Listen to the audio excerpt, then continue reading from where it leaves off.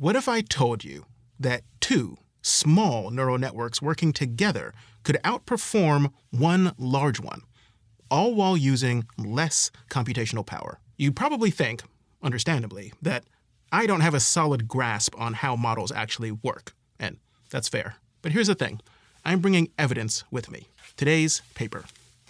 In it, the authors are introducing something called Co-DeepNet, a cooperative deep neural network. It's a system where two convolutional neural networks take turns training on a dataset, sharing knowledge with each other at regular intervals, still taking their own unique paths through the optimization landscape, but regularly updating each other with insights and feature representations that help them learn more effectively and avoid local minima. The result?